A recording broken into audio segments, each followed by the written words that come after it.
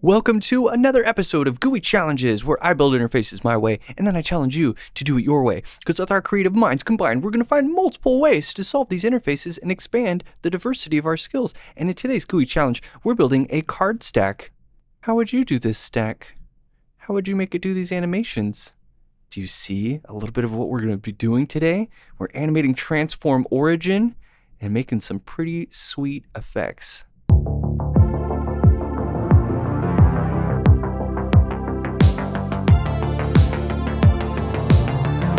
All right, so for a quick overview of what's going on, we've got a group of cards, and they're all in one little area. They're piling on top of each other, and that's being done with grid. Then you can see I have a hover effect on here too, so when I hover, they protrude up, and notice that they're not just moving physically up, they're shooting up from where their transform origin is, and that's critical. We're gonna kind of go over where I was originally using individual transforms, but I couldn't get this effect with them, and so we'll debug that. But okay, so we have a stack with grid. All of the interactions with this form over here on the left in these field sets is using has. So when one of these is checked, I go and update the position of all these to this transform origin and watch them all sort of animate. They each have their own little bit of rotation. So here, if I go back to the center, we have some that are rotating counterclockwise and some that are rotating clockwise. And they're all rotating based off of what I'm calling here like a scalar or some, there's a multiplication happening. So here's multiplied by 0, here's multiplied by 1, and then as we continue adding this scalar effect, we can see them fan out in different directions, and that's just kind of cool on itself. I kind of like that reveal. It just looks really nice. Anyway, that's what's happening here. And so this scalar is just essentially setting, I mean, I call it a gap, but it's kind of because it kind of looks like a gap. That's affecting the rotation on these particular elements. Okay, so we have has that's looking at the values of these forms and assigning some kind of states for these transitions. We have grid, which is doing the overarching kind of grid here, and then we have some transforms using custom properties. We're going to go over all that today, as well as dive into some of the bugs, and let's, of course, go check it out in the Debugging Corner first, because there's kind of a surprise over there that I want to share with you. So let's go check that out. Here's the Debugging Corner. We've light themes on top and iOS, which I think just looks kind of nice. Let's pick some cool values for this. Here, how about that one? Yeah, that looks nice. It looks like a little fan, like a keychain fan of cards. That's cool. Pick this one as bottom center. Sure. I mean, even though I prefer this kind of center where it's got a really far out value, we'll talk about that here. Here it is working on iOS. Cool. Here, let's just bump up that gap. Yeah, that's fun. Bottom left, sure, bump up the gap. Everything's looking good in here. So has is working across all these different platforms. Now over here, we have Firefox looking like it supports has. So here, I'll just change a value. Oh, but it didn't change. Well, look, if I reload the page, then it picks it up. So there's an experimental implementation of has in Firefox. It's just sort of not live. Like if the values change after page loads, they don't update. So here I can reload the page and see the effects of has, but it's not as interactive, which is fine. And then this one's powered by JavaScript, and it's just kind of writing values, and so you can see that's working great. But interesting, right? So Firefox has an experimental. I went to about, config, proceeded with caution. I searched has, and in here I saw, look at this, layout CSS has selector enabled. I enabled that, and that's what gave me this feature here where I can reload it and see it in action. So anyway, once has is available on Firefox stable, this demo will work flawlessly. But for now, it's a little clunky in Firefox, but that's okay. The interaction model here with using has was just kind of fun. You could easily write some JavaScript and make this cross-browser, but I just thought it was fun to use. I like has. I want to use has. So anyway, that was the feature. Here it is working across all the browsers. Looks sweet. Now let's go dive in and inspect how this was all accomplished over in Chrome. All right, it is time to dig into the grid layout, the transforms, and the use of has that is powering this thing. So I'm gonna hit Command-Option-I to bring up DevTools, and let's look at this first grid on the body. So we have two equal columns created by grid template columns repeat to 1FR. It also has place items center, which is the same thing as align items center and justify items center. And we can see that being effective here. Well, let's drop this gap down Oh yeah, 0 is fine, just so we can see the layout. These items are vertically and horizontally centered, right? So we have aligned them into the center, and then we've justified them into the center. Over here, we've aligned them in center, but hey, how come the justification isn't there? Well, if we go look at the card stack, it's said to justify itself to start. And the reason I did that was, well, here, if we fan these back out again, and if we don't do this, see how they're like immediately off screen? We can go off screen really easy. It's like, see the like top right, or if we fan these out more, just kind of, I didn't think that looked as good as if we tuck it in a little bit, and now we get to see more of these items, and it just ultimately feels a little bit more attached to our content here. So that was cool. We also have a form here with a grid. So let's turn on this grid and check out the styles here. We have display grid with a gap, right? Here's our gap. And we have justify items start. Now this is something I really like to add to grid and flex layouts so that each item can have its own width. So if we turn this off, see how this section and this section were stretched to fit? It also kind of oddly changed the size of these elements. But if I set justify items to start, then their own sizing, the length of this label is determining the width of this field set. Same thing here with this slider is determining the width of this gap field set. And I just think that looks really nice. And so we have justify items start there for that. Let's look inside of here. Each of these field sets have a cool trick. So it's just set to display grid with a gap. Notice there's no template. Yet if we look at the label here, because look, we have like 2 columns, but these are all just a bunch of items in here. So if I take out grid column 2, this is what that grid layout does by default to this just stack of content. But by setting the grid column to 2, on the label, I'm essentially telling this parent grid, I need a column. I need a second column. And it goes, okay, well, here's a second column. And it puts all the labels inside of there. And then it looks at all the inputs and go, well, you haven't been assigned anything. So you're just going to go into column 1. We'll auto place you into column 1. Every label will be placed in column 2. And we get this really nice layout, and that was all it took, was just assigning that label into the second one, which comes in especially nice here because if we look down here at this item, it doesn't have a label. It's just got the legend here as part of the field set. And if we were to, so here, if I take out grid column 2, if I was to go into the parent layout here for field set and create some grid template columns, and say like auto 1FR, which should give us a pretty similar result. See how we get a very, very similar result? We have an auto, so the first column is being set by the contents. They're all the same, so it's just this small fit. And then this next one is going to be 1FR, it's consuming the rest of the space, and then these items are all going to get to set to that length. But look down here. It created a second column even though there's nothing to go inside of it. And that's because we defined grid template columns. We said there's 2 columns, but that's just not the case all the time. So by switching back to this one where there's a dynamic set of columns created just for these labels, this particular case down here doesn't get an extra column made. So kind of a cool little trick there to use with grid. All right, so let's go on to our card stack and check this one out. If I hit grid, we'll get our, what is this? Look at this, we got a cool little labeled layout that says GUI challenges. Oh, it's a little Easter egg I put in there for everybody. You're probably a little tired of hearing me talk about this stack layout that I do with grid all the time because I'm avoiding positioning elements absolutely. But I am getting them all to fill the same space. Here, let's take out the gap, let them all sit on the same spot, and check out how this was accomplished.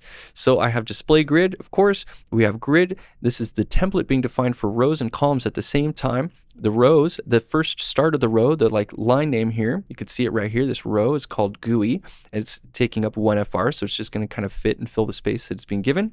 Then we have a slash because we're going to define our columns, and this column name is going to be started as challenges, and its size is min 50 vmin or 40 characters. So we're kind of saying don't go bigger than 40 characters, but allow yourself to be flexible at half of the viewport space. And if I drop this down, we can see that this column is defining the size of this column, and then these cards, each of these cards has an aspect ratio set. Where's the aspect ratio? Right here to ratio portrait, which is the same thing as, look, if I hover, you can see it there, 3x4, 3x4. And that's why these elements are consuming and being that large, is they're filling the column that they're given and they're of an aspect ratio.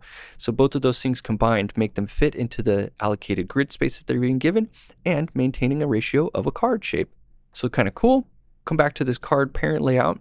And again, just remember that these are 1 row, 1 column, 1 row, 1 column, and then each of these is being assigned the grid area of GUI challenges. So it's saying you should be on the row that starts with the name GUI, and you should be in the column that starts with the name challenges. And sure enough, that puts them all in the same row, in the same column, all in the same single cell, and they stack on top of each other very naturally. And at this point, we can begin doing our transforms that start to rotate them out in different directions. And it's worth noting here that some go counterclockwise and some go clockwise, and we'll go look at how that's calculated here in just a second.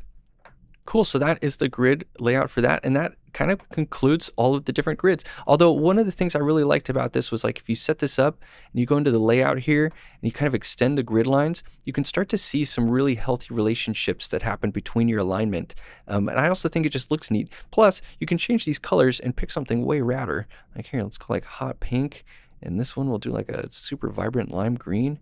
Yeah, look at that. Now it's on theme. Wait, this one is yellow. Here, yeah, let's change this one to cyan. Great, right? Now we have like some really neat looking overlays. You can also come in here and easily turn those off. The grid tab tools are really nice. Make sure you have show area names and show line names on if you want to see the line names here. So these are the line names. There's no area names to be shown. And then I've extended the grid lines. So just kind of cool tips and tricks with grid. Grid is super rad. I'm very pumped on it. Okay, so let's check out the next part, which is how are all these sort of transforms being applied. So let's inspect a card, not this card because it's kind of not doing anything interesting. Let's check out this card, this one that's kind of spun out all the way on the left. And we can see our selector for it, right? Okay, so we have HTML has hashtag, so it's an ID of an element. This is one of our radio inputs. It's called mode bottom center. If it's checked, go find the card stack, and each card set their transform origin to bottom center. So that's how all of these are being transitioned right now, is we're just transitioning one property on every single card called transform origin to the bottom center, right? So I could pop in here and edit this if I wanted to and be like top center. Oh, that was kind of cool. Just top, left. Oh, right. Oh, here, let's increase the gap. Oh, that is cool. So then here, if I come in here and go left, oh, that is awesome. If I delete it, it just goes somewhere. That's sweet. Top, bottom, centered, bottom right, right, bottom left, top left, top right. Okay, you can basically see in here what we're supposed to be bottom center, bottom. So you can see how I came up with these different radios and how I was having fun is I initially set this up so the transform origin was going to be the thing that kind of pivots all of these, and I just had a bunch of fun and was like, wow, this is way more exciting than just a card stack. Animating this card stack using the transform origin is really cool. And that's when I came up with, so here we'll decrease this gap a little bit. These are the built-in transform origins. So if I use the keyboard here, I can kind of just move through here. So we've got bottom center, bottom left, top right, bottom right. And I like how it just sort of shifts amongst all the corners here. It's good stuff. And then, since this radio group has the same name as this radio group, even though it's two separate field sets, you can see that they all maintain, they can only have one selected. And so it can either be these custom ones, which kind of show how to do additional kind of perspective origins that extend beyond just inside of the box. So what's nice about these ones is they all stay inside of the box, but I really like how this fans out, which is a lot closer to how it would fan out in your hands, because the palm of your hand is essentially the transform origin. You can imagine like the palm of your hand is right here, and then you fan them out from there. And it gets a much more natural looking fan out than if you just do bottom center. See how this one, you can see here's the perspective origin or the transform origin right here. Whereas this one says it's center horizontally, but 200 off screen outside of the box. And it gives us this really nice arcing effect, which is kind of cool. And then here's some other custom ones to do. So this one is -25, -25. So it's over here and up here and kind of gives them this nice, as opposed to like top left, which again, they're really tight on the corner, which can be cool. Like if you want this keychain effect, but if you wanted the effect of like in somebody's hand or it, you know, something's holding it up here, you can set that transform origin off into the distance. And that was just a really fun effect. And if you combine that with all the rotations, so let's look at the rotation here. We have R being calculated against our scalars. So this is our scalar here. As this changes, you can see our scalar here being updated. So it's set to 9. There it is at 14. Here it is at 4. Let's set it to 2 so the math is nice and easy for us to do in our minds. Go back to a card and we'll look at what's happening here. So this first card is being set to the scalar times or 5. So 5 is the default, but right now scalar is 2. So 2 times 2 is 4, times 1 degree is going to be 4 degrees, times -1 is going to put it -4 degrees. So let's check out this one. This is the same one, but look, it's not multiplied by -1, so we still have the scalar times 2, so this is 4 degrees. So this first one is -4 degrees, this one is 4 degrees. This one is going to be, it's going to be taking the scalar and doing a little bit more math, so it kind of pushes it a little bit further out, and etc., right? So these ones did times 2. Oh, these ones actually don't go as far. See, they're not times 2.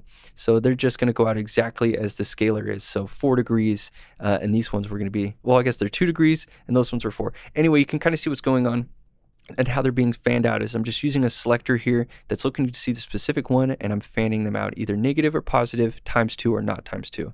So kind of a little tricky, I guess, because it's math, but once the math was done, it was pretty smooth sailing after that.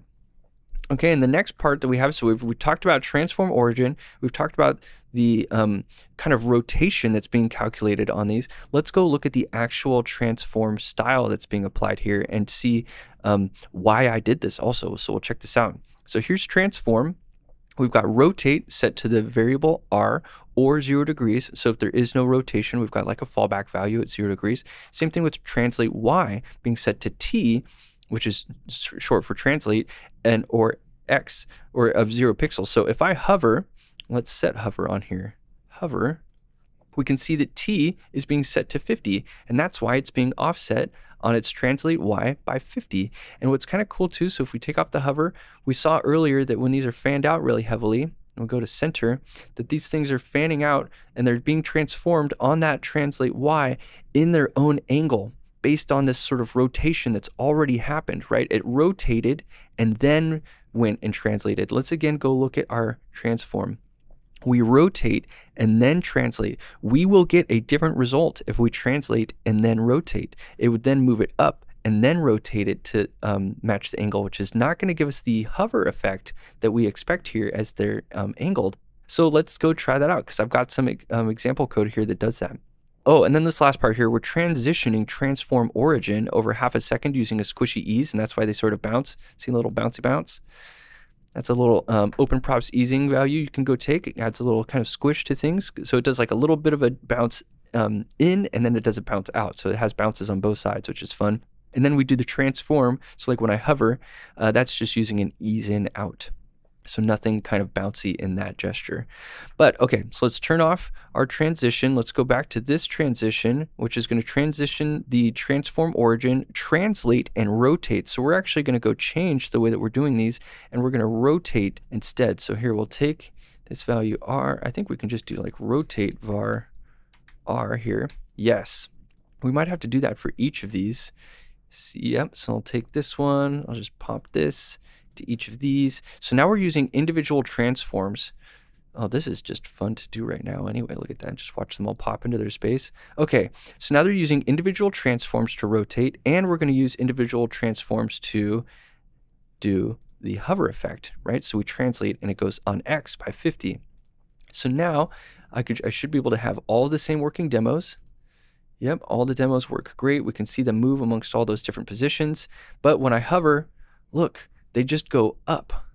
They're like literally moving up. And that's not the effect we want. What's going on here is essentially using the shorthands, like these new individual transforms of rotate, some value, and translate, two values. By using those, you aren't in control of the order. It's going to translate first and then rotate. That's part of the value of these, is they allow you to sort of more succinctly access these transform points, but you aren't in control of the order anymore. And that might not matter in a lot of cases, but look, it totally mattered for what I was building. I needed these to hover and kind of shoot out from where they were already rotated. And so that meant I needed to not use individual transforms. Instead, I needed to manage these by hand. Oh, look, I'm gonna go through all these again. That's cool. Here we go, undo. Undo. I think I missed one. Nope, I got that one. And then we also need to change the hover so that the hover no longer uses the translate property, but sets our custom property. Okay, so now we've got our custom properties all set again. We need to update the transform back to the one that uses our custom properties, take off the transition that was using the individual transform properties, and go back to the one that's transforming transform origin and transform itself. And now as we hover, well, let's take off this hover. Now as we hover, you can see them protruding from their actual rotation. It's really easy to see here in the centered one as they sort of, look at that one, it kind of almost looks like it arcs out, but it's totally just sliding this way. Whereas this one's gonna slide this way. So we can tell that the rotation happened first and then the translate. So kind of a cool little niche moment where individual transforms, I wanted to use them. They're super new, they're really fun, but they were ineffective because I needed to manage the order here. So again, I wanted to rotate first, then translate. Here, let's just do this. Let's take this rotation, since now I'm managing transform, and do it afterwards and hover. Look, they just move up. It's totally lame. All right, let's go back to the better model. Boop, boop, boop. Drop that, come over here. Yes, hit enter. Ah, it's restored. Okay, so cool. So the last thing we have to cover is the use of has. So when I select one of these over here, they're essentially setting the checked attribute on this particular bottom center one. And so here, I'll look at this element here. I'll look at the selector. It says HTML has mode bottom center checked. Then go find the card stack and find each card and set their transition origin to bottom. Here, if we set bottom left, we select another one, we can see the DevTools is updated to bottom left. If I go to the center one down here, you can see that we've updated to mode better bottom center, checked, card stack, card. So HTML is the subject looking for any descendant named mode better bottom center and to see if it's checked. So it's kind of cool. We're anchoring our state off of the HTML, looking for any descendant, and then from HTML, we're going to go look for card stacks and cards, given that this is true. So if this is checked, it's going to find all the cards and set this particular value, and we get what we need here. Let's go back to center so that I can drop the gap here and not have something so wild. Excellent. There you go. Much tamer, but still looks great. And so that's what's going on with the has usage. So has is just looking to see if one of these is checked, and then it's pivoting the whole application state off of that and targeting and setting styles for anything that it wants anywhere on the page. Yes, it is that powerful. Any nested element anywhere on the DOM can be discovered on the HTML and then passed new values down to anyone else in the DOM. It is so cool. So that is it for today's GUI challenge. I hope you liked this. I thought this was a really fun demo. We're just making a card stack, so it's not a component today, but it did build upon some really fun like ideas here, which is I don't think people often animate transform origin, and it ends up being a really fun way to manage this stack of cards.